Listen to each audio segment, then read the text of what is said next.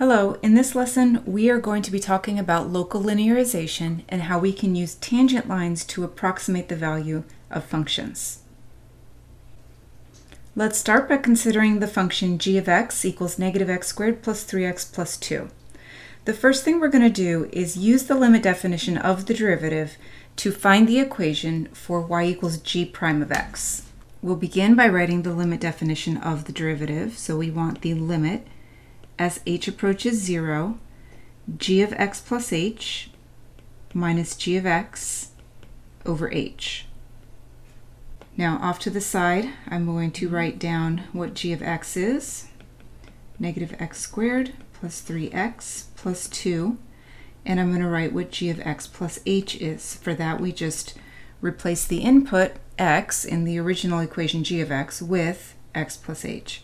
So negative x plus h squared plus 3 times x plus h plus 2. And let's go ahead and simplify this completely. So x plus h, that quantity squared, is x squared plus 2xh plus h squared. I'll distribute the 3 here, so it's plus 3x plus 3h plus 2. I have to distribute the negative here, negative x squared minus 2xh minus h squared plus 3x plus 3h plus 2. Now we have some like terms that we can combine. Actually, we don't. So we will, that's as much as we can simplify. So let's go back to our limit. This is equal to the limit as h approaches 0. G of x plus h, I'm just going to write all of that out. Negative x squared minus 2xh minus h squared plus 3x plus 3h plus 2. Now I'm going to subtract g of x. So subtracting negative x squared plus 3x plus 2. All of that over h. Now we have some like terms, but I guess let me do this in one more step where I distribute the negative. So negative x squared minus 2xh minus h squared plus 3x plus 3h plus 2. And now I'm distributing a negative 1 plus x squared minus 3x minus 2 all over h. Okay, now we have some like terms. So we have minus x squared plus x squared, that's 0. And I have plus 3x minus 3x, that's 0. And 2 minus 2, that is 0. I'm left with negative 2xh minus h squared plus 3h all over h. I'm going to factor h from the numerator. H times negative 2x minus h plus 3. And then I can eliminate h from the numerator and denominator, leaving me with limit as h approaches 0, negative 2x minus h plus 3. Now to take this limit, we're going to substitute 0 in for h, and we get negative 2x plus 3. And that is equal to g prime of x, negative 2x plus 3. So let me go back and write out g prime of x. G prime of x equals negative 2x plus 3. Part B, we want to find the slope of the tangent line to y equals g of x at the value x equals 2. The slope of the tangent line at the value where x equals 2 is just g prime of 2.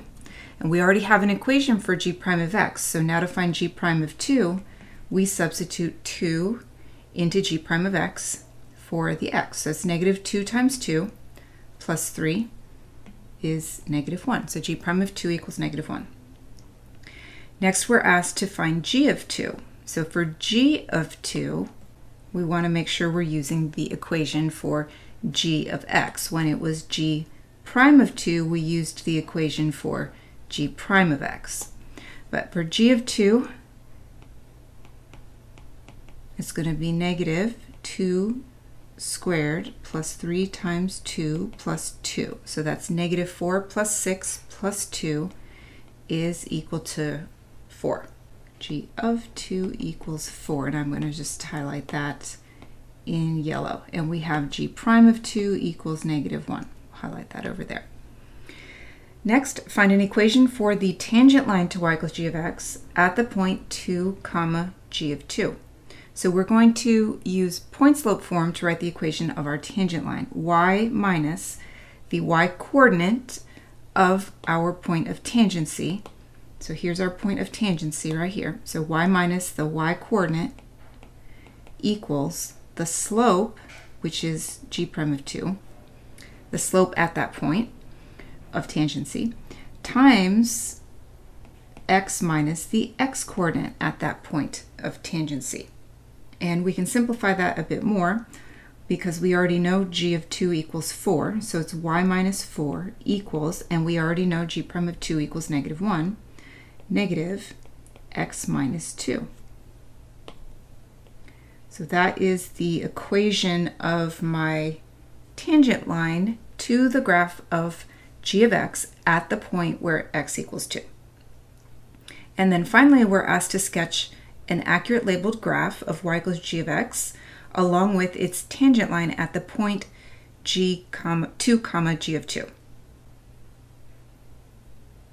So given a function f that is differentiable at x equals a, the equation of the tangent line to f at a point a comma f of a, as we've already seen, is given by y minus f of a equals, right? So f of a is the y coordinate of the point of tangency. You can see that right here.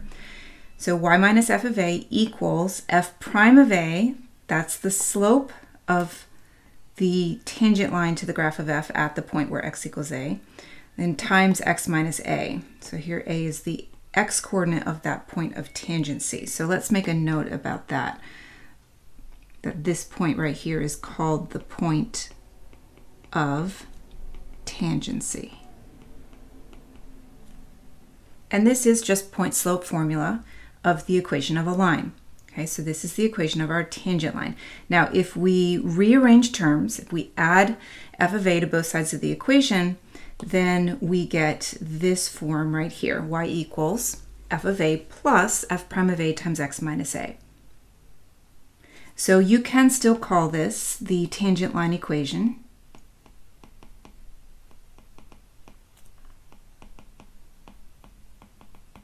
But we have another name that we can use for this, and it is called the local linearization. So you'll see that line and linear are related terms, right? Line and the linearization. Local, the idea behind local linear, if you just think about what the word local means in English, local means nearby.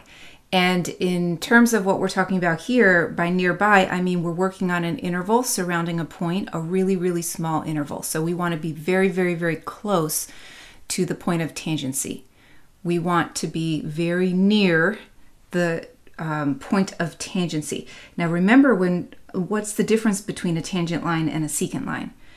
A secant line, if we were going to use a secant line to estimate the slope of a function, we would take two nearby points, 2 points that are surrounding the actual point of tangency that we're interested in. We would use 2 nearby points, and the closer they are to our actual point, the better our secant line is going to approximate our tangent line. So the tangent line is what we get when that interval shrinks down to be so tiny that it just seems like it's not an interval at all, right? It's a single point. And so that kind of relates to this idea of being local to that point. Very, very nearby. How nearby? As close as you can possibly get to the point.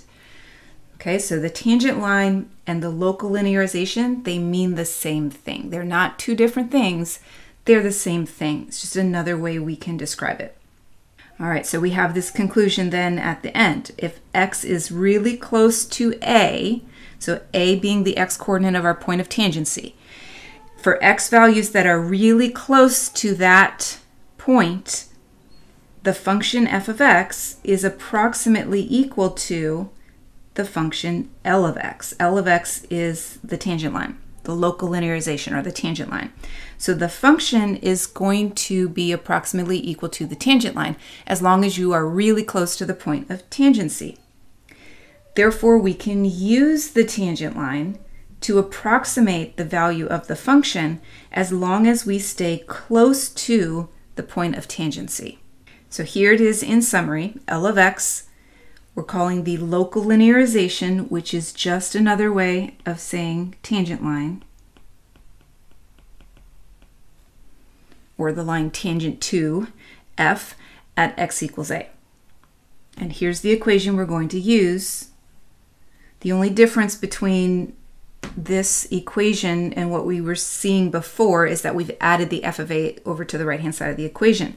But we have now this statement that f of x is approximately equal to f of a plus f prime of a times x minus a, as long as x is near a, as long as we're not too far away from the point of tangency.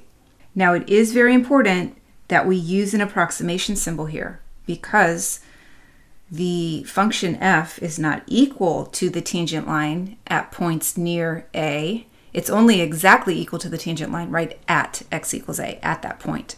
But when you move away from that point, your function isn't exactly equal to the tangent line, but it's very near equal to the tangent line.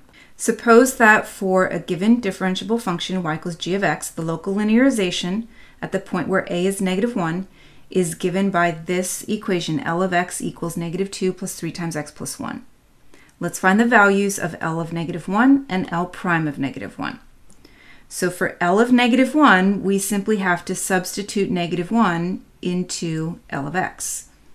So L of -1, and we can get that exactly. L of -1 equals -2 plus 3 times -1 plus 1 equals -2.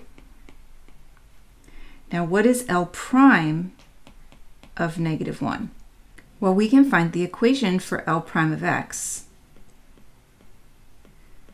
This is a linear equation. What is the slope of this linear equation? The slope is 3. So we know L prime of x equals 3.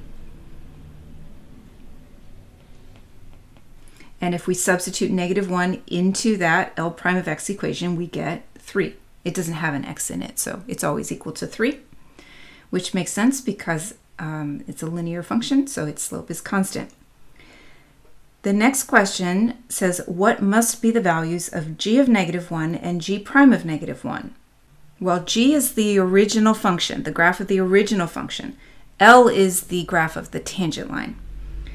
So what is g of -1? Well, we know at the point of tangency, the function and the tangent line have the same value. And at the point of tangency, the function and the tangent line have the same slope.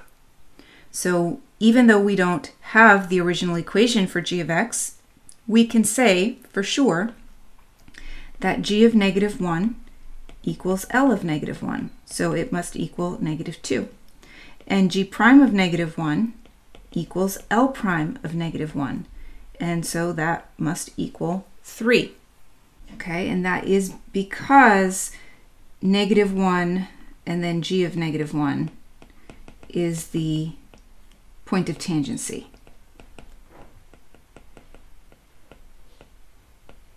If the question said, what is the value of g of -2 and g prime of -2, we don't know. We wouldn't be able to answer that question. We only can make this assumption that g of -1 equals L of -1 because we are at the point of tangency. And again, at the point of tangency, so this is like conceptually very important to understand. At the point of tangency,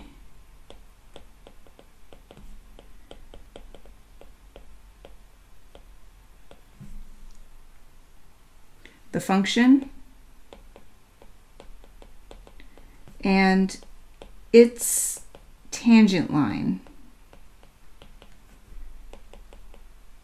And of course, I mean the tangent line at that point of tangency. So at the point of tangency, the function and its tangent line have 1, the same value, and 2, the same slope. Okay, very important concept there. So this last question, do you expect the value of g of negative 1.03 to be greater than or less than the value of g of negative 1? Well, we know what g of negative 1 is. G of negative 1 is negative 2, but we do not know what g of negative 1.03 is. However, we know that the derivative, or the slope of the tangent line, or the slope of the curve at x equals negative 1 is positive. It's positive 3. Because it's positive, because the derivative is positive, we know at negative 1, the function g is increasing. Now, we're not guaranteed that at negative 1.03, the slope is, at x equals negative 1.03, the slope is still positive, but it's likely, right? Because negative 1.03 is very close to negative 1. So if the derivative at negative 1 is positive, and the derivative g prime is positive, meaning the function g is increasing, then it's very likely that it was also increasing at x equals negative 1.03. And if that's the case, if the function is increasing, then g of negative 1 would be higher up than g of negative 1.03, because negative 1 is to the right of negative 1.03 on a number line. So we would expect g of negative 1.03 to be less than the value of g of negative 1, because we expect that the function g is increasing at that point. We know it's increasing at x equals negative 1. It's reasonable to expect that it was also increasing at x equals negative 1.03. Continuing on, use the local linearization to estimate the value of g of negative 1.03. So let's write the equation of the tangent line. Oh no, actually we have it. L of x is the equation of our tangent line. That is the local linearization. So use the local linearization to estimate g of negative 1.03. That would be g of negative 1.03 is approximately equal to L of negative 1.03. I didn't use an equal sign there. They're not exactly equal because the point of tangency is at x equals negative 1. They're only exactly equal when x is negative 1. Negative 1.03 is not exactly negative 1. It's a little bit away, but it's only a little bit away, so it's reasonable to assume that they will be now approximately the same. So L of, or I'll just rewrite, g of negative 1.03 is approximately equal to negative 2 plus 3 times negative 1.03 plus 1. And then we simplify that. It's negative 2 plus 3 times negative 0.03, which is going to be negative 2.09. So I can say that L of negative 1.03 is equal to negative 2.09. But if I write g of negative 1.03, then I have to use an approximation symbol. Is approximately negative 2.09. So do be careful with your notation there. It depends on how you write it. If you say L of, you can use the equal sign. If you say g of, it's the approximation symbol.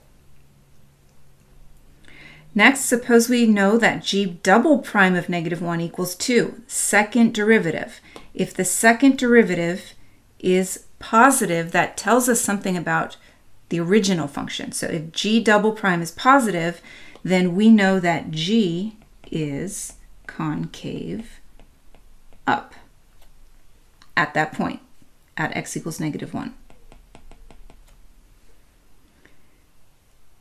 And then for x near negative 1, sketch the graph of the local linearization, as well as a possible graph of y equals g of x. So the local linearization is the tangent line. So our tangent line is probably easier to graph if we write it in a different form.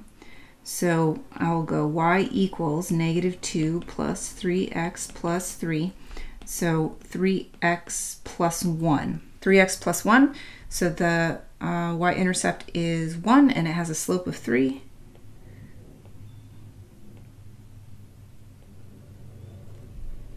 And 1, 2, 3, about like that. So there is my tangent line equation. So this is the point negative 1, negative 2 right here. My graph might not be perfectly to scale. And this is the 0.1 comma 4. Okay, so we know that at the point where x equals -1, the graph of g is increasing because it has a positive slope. The slope is 3. So the graph of g is increasing because its derivative is positive. Now its second derivative is also positive, so it's concave up. So we have to draw the graph increasing and concave up at that point, at x equals -1. That's what we should see in the behavior of the graph. It has to be increasing and concave up. So it's kind of hard to draw increase and concave up right here because it's pretty steep. But concave up, we got to make the curve opening upward, not downward like that. It's got to be opening upward, so we've got to be over on this side of the line, and it's got to be increasing. So I'm just going to come in something like that, right? We don't know exactly what it looks like, but that works. At the point -1, -2, our function g is increasing and it's concave up. We can use the equation of the tangent line at the point a comma f of a. Again, this is the point of tangency. To approximate values of f of x near a. If our approximation is higher than the actual value of f, then we have an over approximation. When does the tangent line give an over approximation? Well, that's wherever the tangent line is higher than the graph of the function. So our tangent line is higher than, we're going to get an estimate that's too high, and we call that an overestimate or an over approximation. So when is the tangent line higher than the actual function? If we look on our examples here, the tangent line is greater than f of x,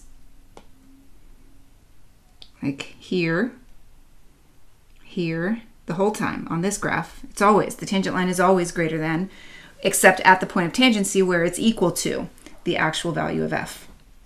In the first graph, that doesn't happen at all.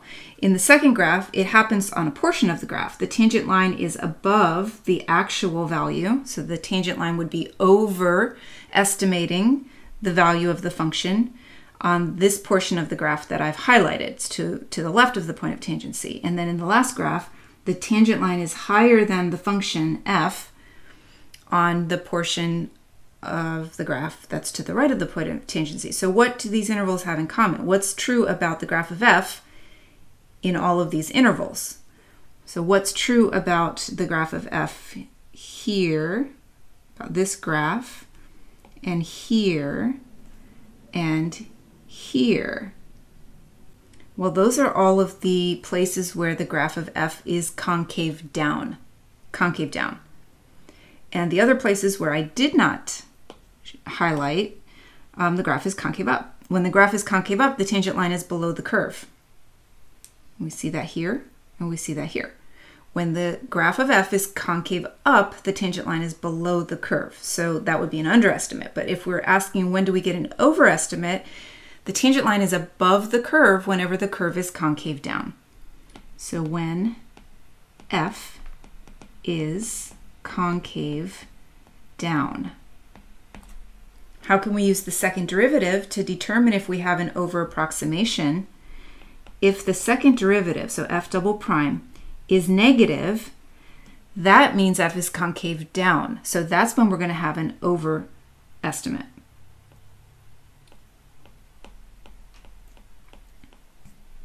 Or over approximation.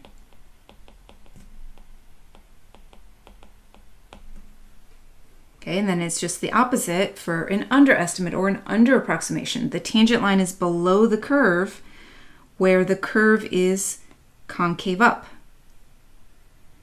In the second graph, the tangent line is above the curve, so it would give us an overestimate that entire time because the entire graph is concave down. In the third graph, the tangent line is under the curve here where the curve is concave up. And same thing here. The tangent line is under the curve where the curve is concave up. So when does a tangent line give an under approximation? When f is concave up. and that is when the second derivative is positive. So if f double prime is greater than 0, we have an underestimate or under approximation. The tangent line to the graph of f equals sine x at the point 0, 0 is y equals x. So this here is our tangent line equation.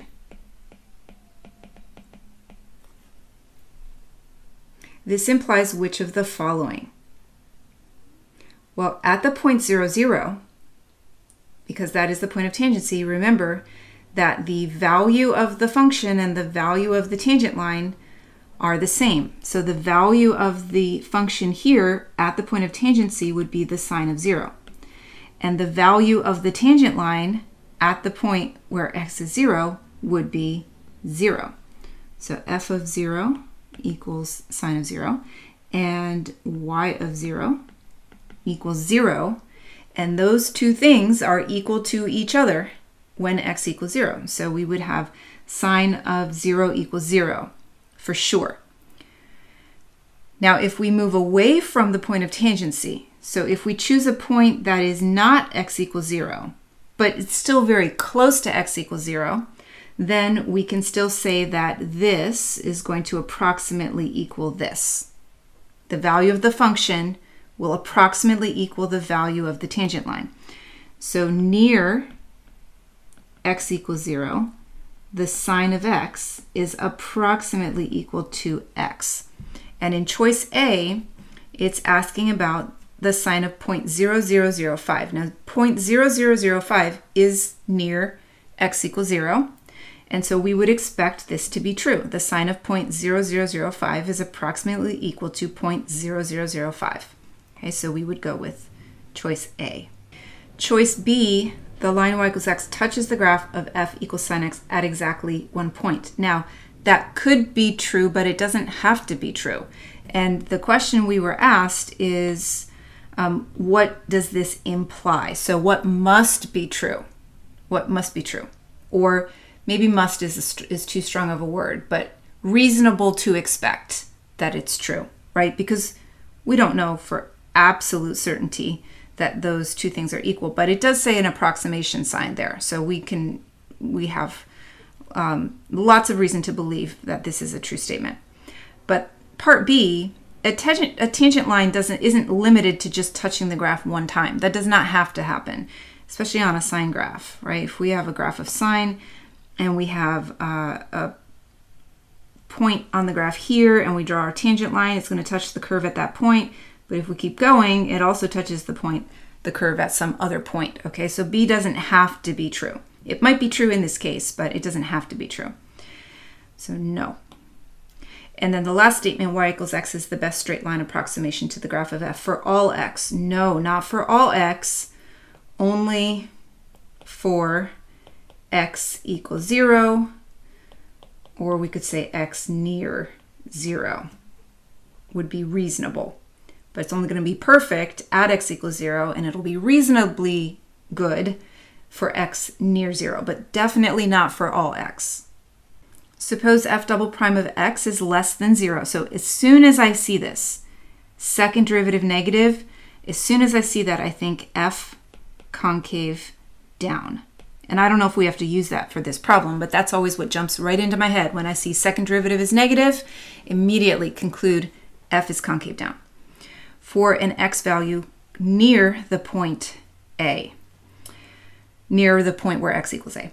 Then the linearization of f at a is which of the following? Well, if our function f is concave down, and you were to pick any point on the curve where it's concave down, you will see that your tangent line is above the curve. And so your tangent line, and remember, linearization of f is just another way of saying tangent line. So your tangent line is going to be over the graph. It's going to give you an over approximation. Normal lines, the word normal in mathematics has a very special meaning. Normal, that word means perpendicular.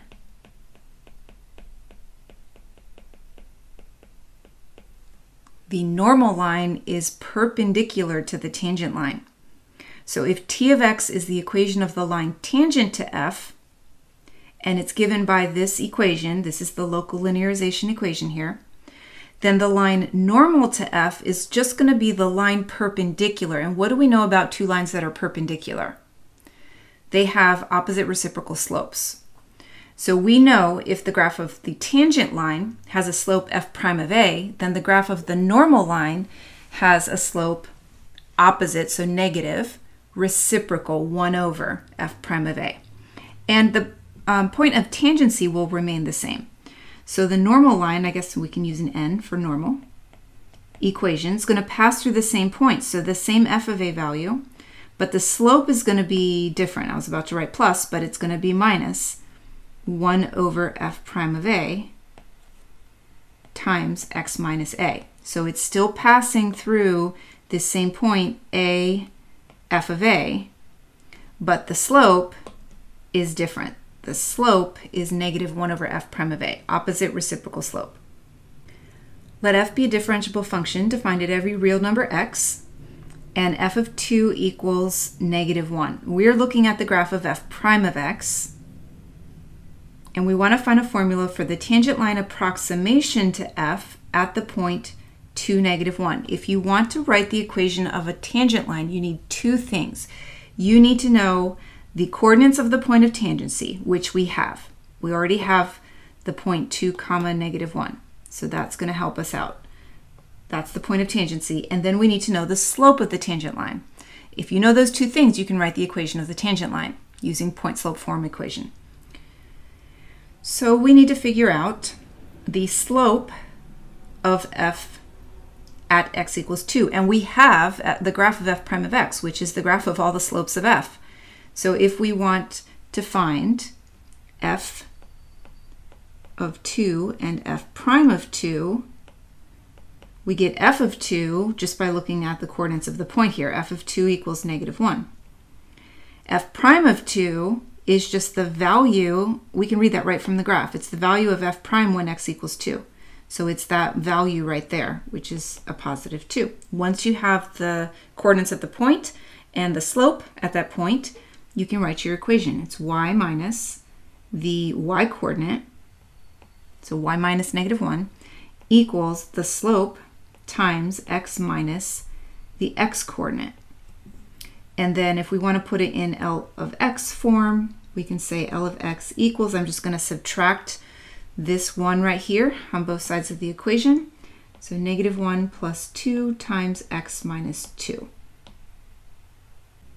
Now use the tangent line approximation to estimate the value of f of 2.07.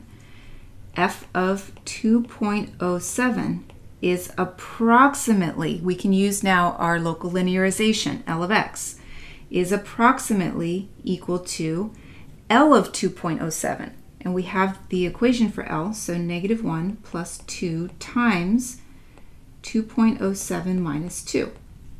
And let's simplify that. 2.07 minus 2 is 0.07. If we multiply that by 2, we get 0.14. So negative 1 plus 0.14 is negative 0.82, no, 0.86. Wait, let me check that.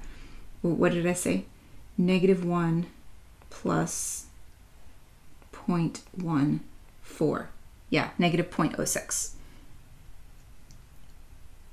That is our estimate for f of 2.07. Okay, so we can say f of 2.07 is approximately negative 0.86.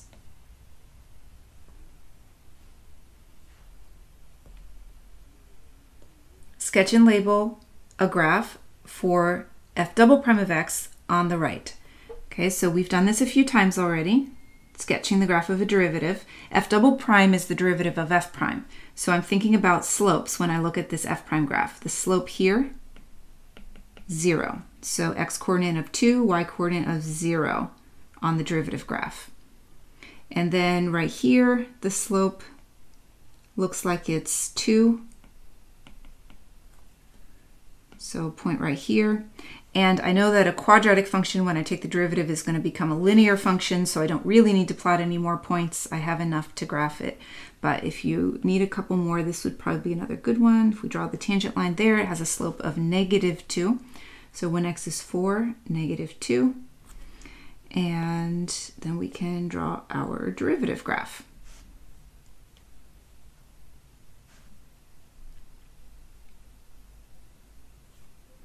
So this is f double prime of x. Is the slope of the line tangent to y equals f of x increasing, decreasing, or neither when x equals 2? Well, the slope of the line tangent to y equals f of x at x equals 2 is 0, because that graph in the middle is the f prime of x graph. The slope of the tangent line is talking about f prime. So this is another way of saying, is f prime increasing, decreasing, or neither when x equals 2? So what is f prime of 2? F prime of 2 equals 2, and f double prime of 2 equals 0. The slope of f prime is 0. But we have to be careful. This is getting really tricky. We have to be careful here because it's the slope of the line tangent to y equals f of x. So it's asking us, is f prime increasing, decreasing, or neither when x equals 2? And we can see on the graph right here, when x equals 2, f prime is not increasing and it's not decreasing. It's neither. It's neither increasing nor decreasing. That's right when it turns. It was increasing, f prime was increasing until we got to x equals 2, and then it turns and starts decreasing. Okay, and then finishing this up, sketch a possible graph of f. What are our clues? Well, we know that on the graph of f prime is positive between 0 and 4. And that means the graph of f is going to be increasing. So between 0 and, here's 4 right here, our function is going to be increasing. Okay, so in this portion of the graph, it's got to be increasing.